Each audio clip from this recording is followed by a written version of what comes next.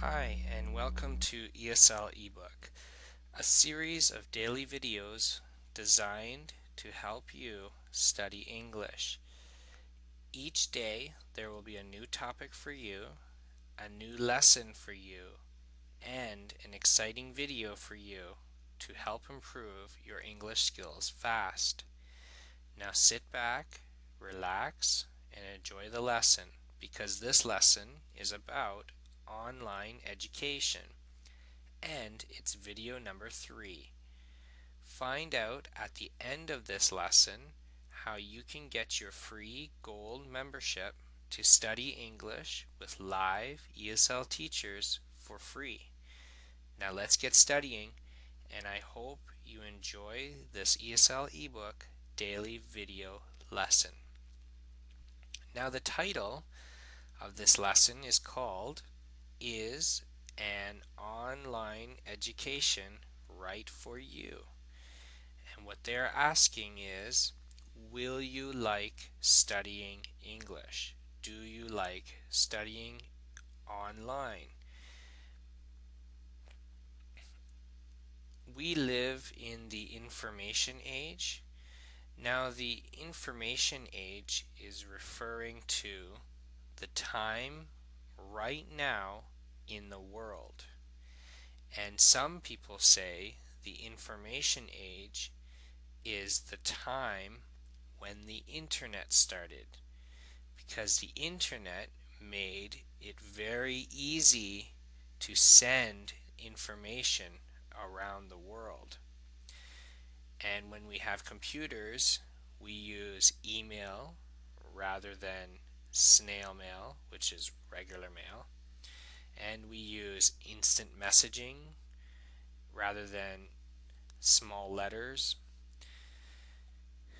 We have grown so accustomed to information at the speed of light that the prospect of not having immediate access to countless numbers of facts and figures with the mere click of a few buttons for many of us is simply disconcerting. Now, accustom means you are used to it, you are comfortable with it, it's always there. Accustomed means we have grown accustomed to having light and electricity. You turn on the light in your house because you're used to it always there. You're used to the electricity to plug in your computer. And speed of light means really, really fast. The speed of light, you cannot see it, so it means it is going very quickly. And immediate means right now. Another way to say immediate would be ASAP, as soon as possible, immediate. Disconcerting means uncomfortable, disturbing, not good. You don't feel good when you don't have the information that you want right now. That's what this sentence is saying from here to here. For this reason, it only makes sense that there are many people across the nation and around the world that are embracing the idea of online learning and educational opportunities with every ounce of enthusiasm they can muster. So embracing means accepting, wanting it, liking it. They are willing to have it. To embrace it means that. Say they are wanting the idea of online learning. Opportunities means there are many different opportunities to do things, like an opportunity could be a new job or a chance to study at a university, or another opportunity could be studying online. In Enthusiasm could mean very exciting and very happy. And to muster means to gather, to collect, or to create. So in this sentence, they're saying many people like the idea of online learning and all of the chances and choices that it has, and they are very happy. At the same time, there are equal numbers of people around the world who are trying desperately to hold on to traditional methods of dealing with certain things. Desperately, trying really hard, really hard. They are working hard at doing something. And in this case, they are trying hard to not change and enter the information age. In fact, some people actually still play solitaire with a deck of playing cards. Solitaire is a computer game now. Before, it was a card game, the same cards that are used for poker.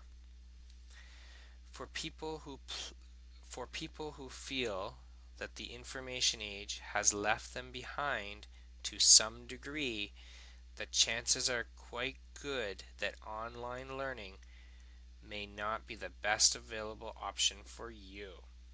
To some degree, to some level, to some amount.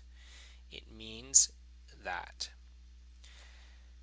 Now, they're saying there are 3 questions you should ask yourself if you would like to study online. Are you disciplined? It means, are you motivated? Do you need to be told what to do? Do you need a teacher to tell you how to learn? Or can you learn online very simple and easily, and you like learning online? How do you learn best? Do you have a true desire to succeed? A true desire means in your heart you really want it. In your heart you want to succeed or have what you are getting or trying for. Succeed means to finish and get what you want. So if you are studying English online, succeeding would mean you are becoming very fluent and you can speak English very well like a native speaker. Well, there you have it. This is the lesson about online education number 3. If you enjoyed this lesson, you might want to go to www.study-english-now.com to get your free gold membership. And here you can get free ESL lessons with real ESL teachers. And all you have to do is click on the button that says get your free ESL lessons now. And again, go to www.study-english-now.com. Well, I hope you enjoyed this lesson, and until next time, my name is Steve, and I am your ESL teacher. Thank you, and have a good day.